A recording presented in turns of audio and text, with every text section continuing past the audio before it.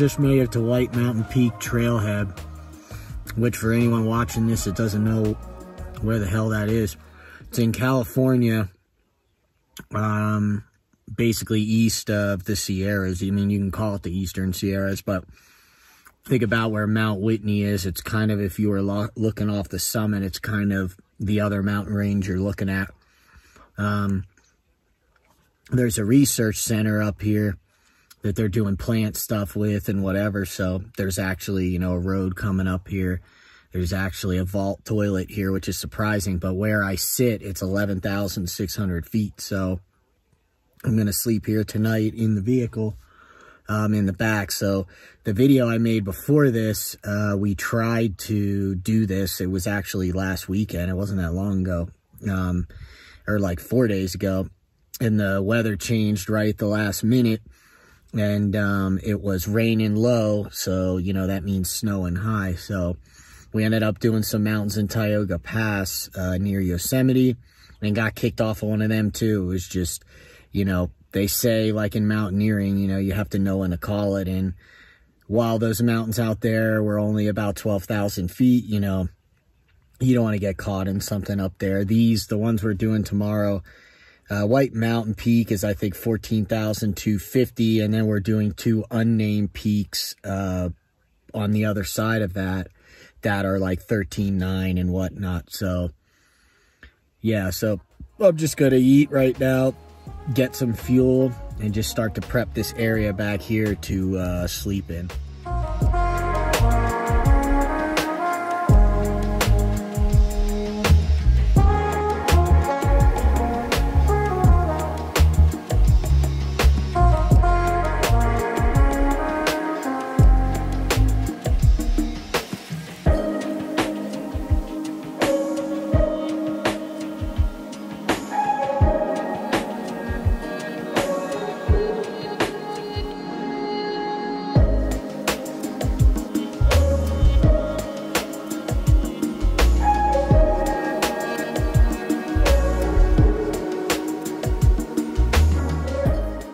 Alright, so I'm going to go to sleep here soon. The sun's going down, as you can see, in the vehicle now, closed up.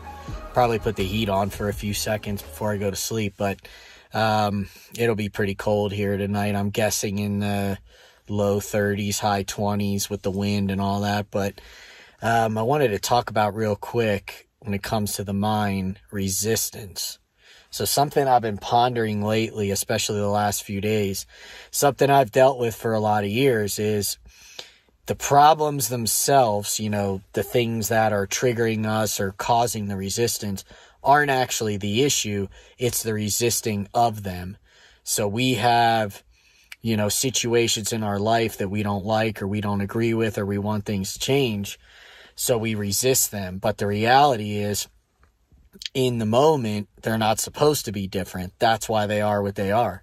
So resisting them is what causes the issues. And another good angle here to look at, and it's missed in a lot of these teachings and a lot of these things, is that, you know, we have to be able to take these things in as they happen, not resist them, but also know that they can change. In other words, we sit here and we say, well, we want things to be different now. There's no way for them to be different now. So we have to watch our language, because what we're really saying is that we want things to be different in the future or coming up or next time. But now is now. And then there'll be another now. But for right now, they actually can't change, because if they were supposed to be different, they would be different. But that does not mean that they can't change down the road. So that comes into accepting, which is not resisting, and then saying, okay, I want to go in another direction. So that's a key point, because we fight back because we want it to be different now. But it can't be, because now is what it is. You want it to be different later, and now you take the moves to make that happen. So think on it, you know, contemplate it. Resisting the problem is the problem. It's not necessarily the issue at hand. You know what I mean? Like, if you were you took some magic pill, it's like you wouldn't resist the situation as much, and then it wouldn't be as much of a problem. So it's just something to contemplate, because most of our problems, if not all of them, are coming from resistance.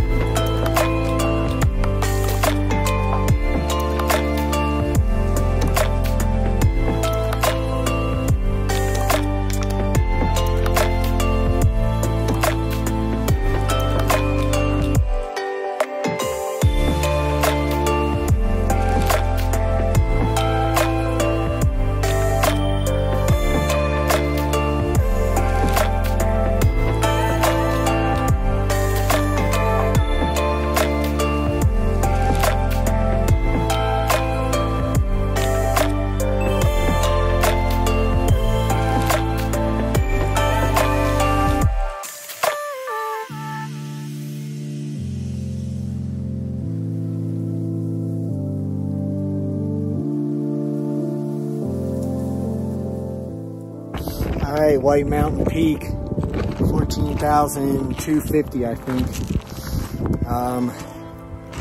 We'll hang up here for a minute and then probably we're gonna head down and hit 2 unnamed peaks beyond this and go from there. But we made it, it's all good.